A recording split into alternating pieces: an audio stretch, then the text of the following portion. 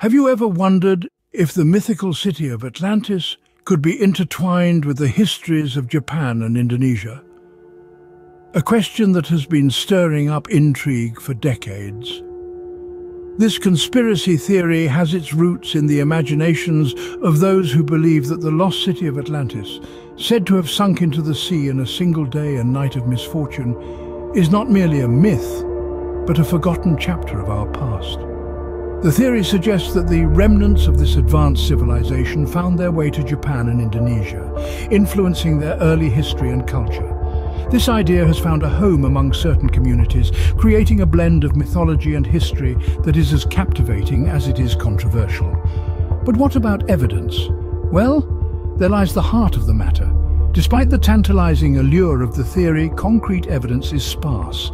Artifacts, architectural similarities, and folklore are often cited, yet none provide definitive proof. As fascinating as it sounds, without concrete evidence, this theory remains a captivating tale.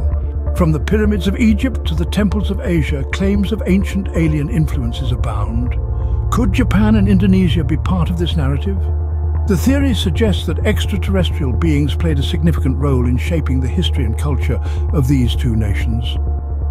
Proponents point to intricate architectural designs, complex mathematical concepts, and advanced technological knowledge seemingly beyond the reach of ancient civilizations. They claim these as evidence of otherworldly intervention. Yet when we examine these claims, we find that they often ignore the ingenuity and resourcefulness of our ancestors. Alternative explanations, such as the development of sophisticated tools and techniques over time, or the transfer of knowledge through trade and exploration, provide a more plausible narrative. While these theories may tickle our imagination, they often lack scientific backing and remain in the realm of speculation. The enigmatic Knights Templar, renowned for their secretive nature and immense wealth, could their secrets be hiding in plain sight in the histories of Japan and Indonesia?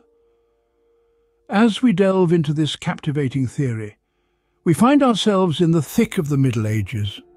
The Knights Templar, a mysterious order of Christian warriors, were renowned for their influence and wealth.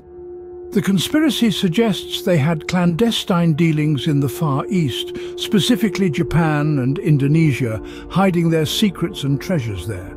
The proponents of this theory point to similarities in architectural styles and religious symbols, suggesting a connection between the Templars and these regions.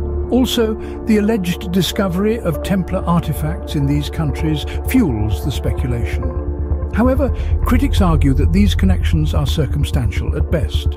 They contend that the Templars were primarily focused on the Holy Land, with little evidence supporting their presence in Asia. Again, while intriguing, these theories often find themselves at odds with established historical facts.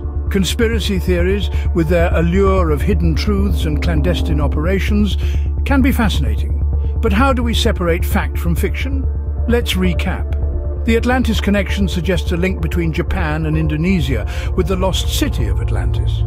Though intriguing, it lacks solid evidence to support its claims.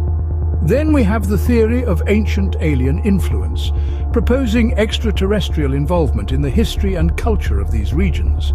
Yet without substantial proof, it remains a theory.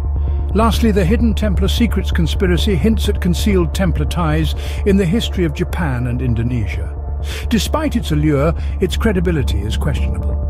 When evaluating these theories, it's vital to employ critical thinking and evidence-based analysis.